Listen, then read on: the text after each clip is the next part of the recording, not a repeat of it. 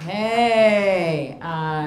So 3 years ago, I was exhausted, okay, tired, like sleepy, like I can't do it no more. I was dating everybody. I mean, the Keebler elf from the tree, the trainer that lived with his mom, dude that was missing part of his roof. Like, I dated everybody.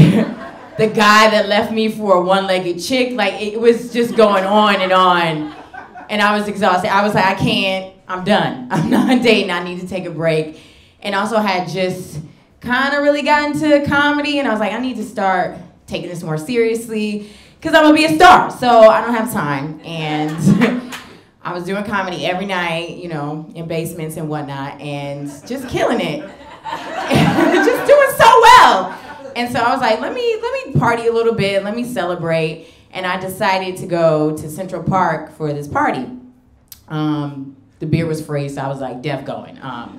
So I went to Central Park, and I'm with my friends, and I'm drinking, and I'm living it up.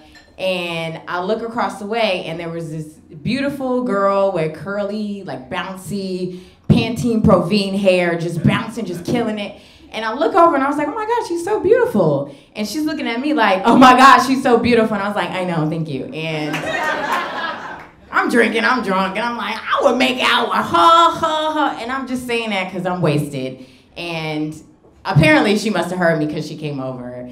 And she started talking to me and giving me those eyes, like, I'm interested. And immediately I was like, I'm really busy, I'm a comedian. Let her know, like, I don't have time. And then she was like, I like comedy. I was like, okay, all right.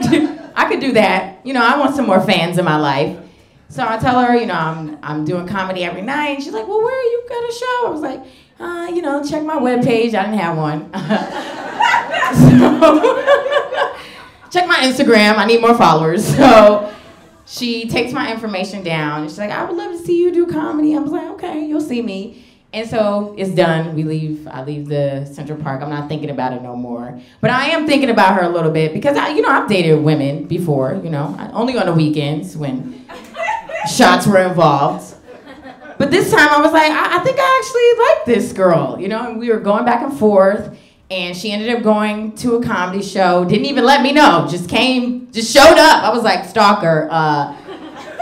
But it was good. I had a good set because I'm hilarious, and I was like, thank God I killed it, because if I bombed, man, that would have been embarrassing. So she's there with a friend, and her friend was like blocking. She didn't really want us to prosper.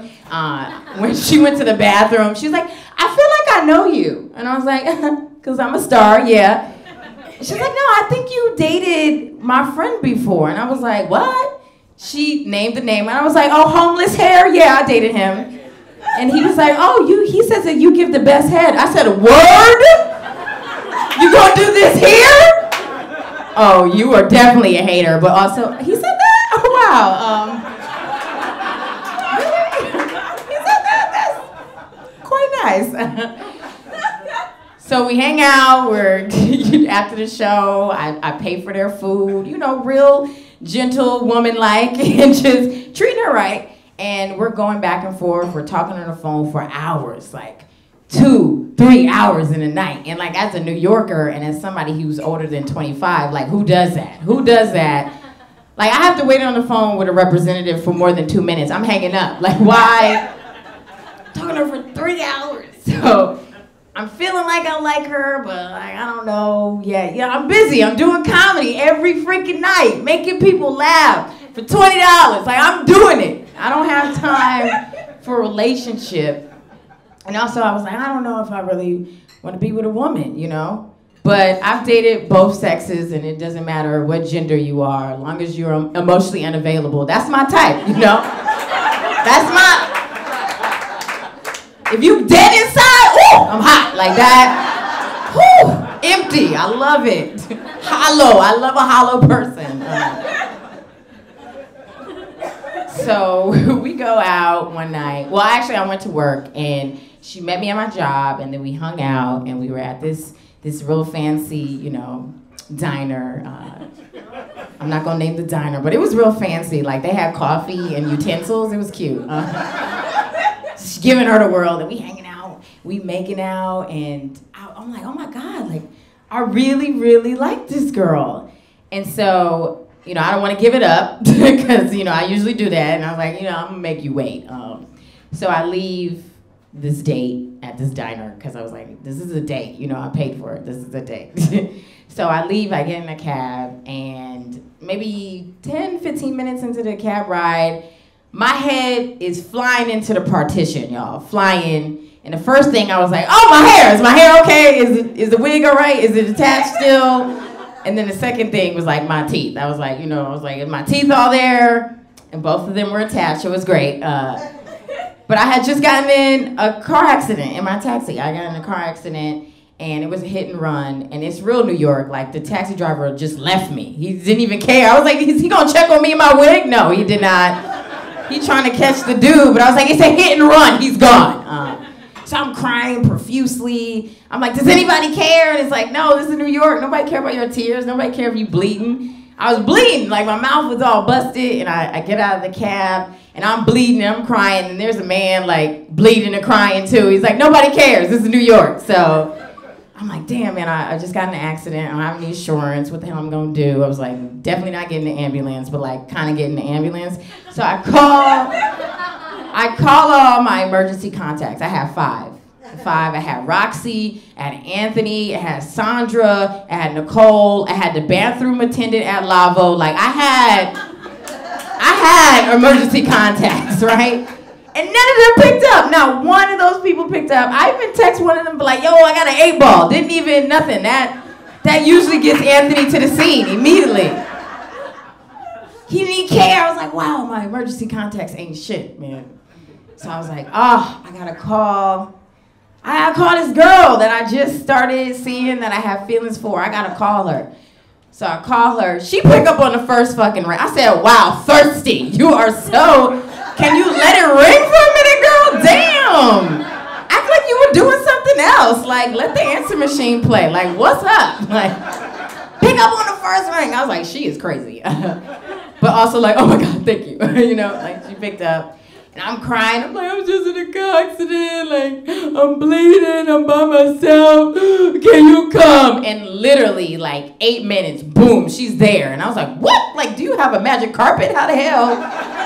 It's New York City. How the hell did you get here this fast?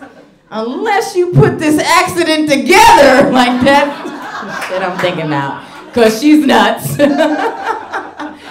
So she gets to the scene, she got her friends there. I'm like, whoa, hold on, wait a minute. Like, because I guess she had met up with her friends. Her friends are there, they Snapchatting, they like just putting filters on my busted lip. It was crazy. Just real messy.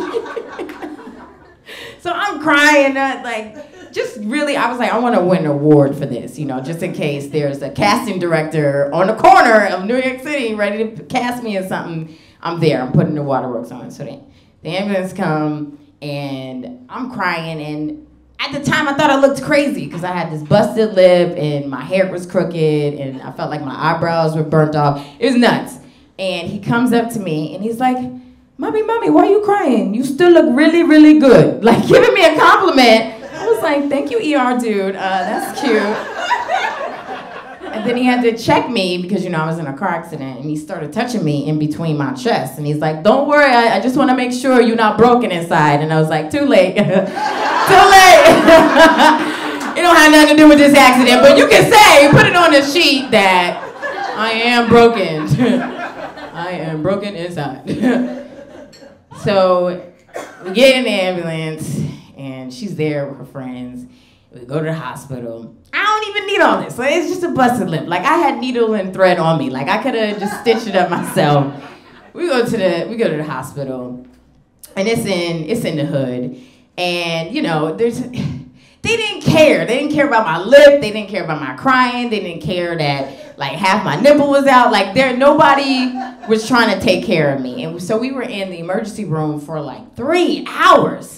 Right? I was like, they gonna come see me because I'm a comedian that's on the scene every night. They know who, they gonna treat me like Kevin Hart in this bitch. But they didn't. They made me wait even longer. And so finally they see me, and you know, I'm playing like I'm hurt because I'm also trying to catch a case or whatever. And the nurse is trying to talk to me, and I'm trying to act like I can't speak. I'm like,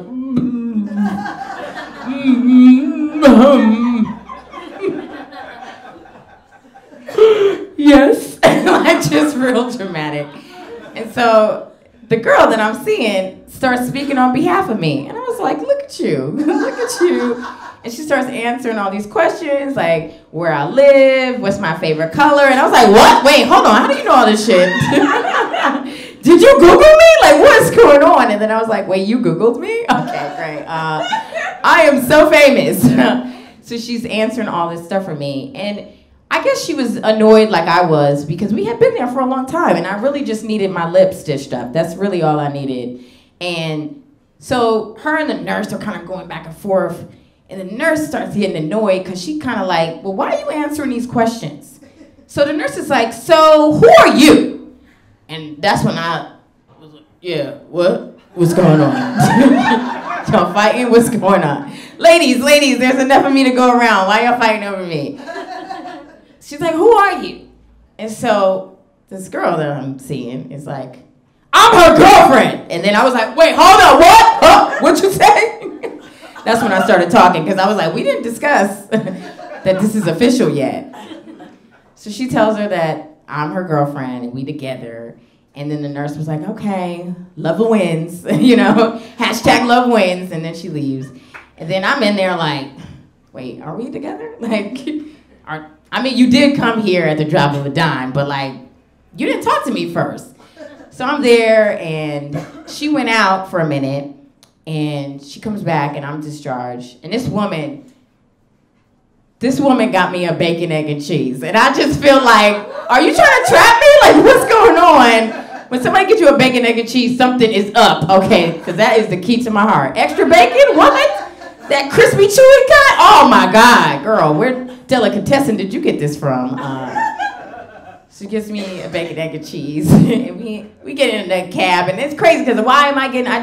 I'm traumatized. I was just in a car accident. Why am I getting in this cab? Because she paying. So she's this woman who's paying for the cab. I'm in there, and I try to bite into the bacon, egg, and cheese, and right away she trying to talk. She's like, you know, I said that, you know, we're in a relationship, but I just said that for this, you know, the nurse to stop getting on me.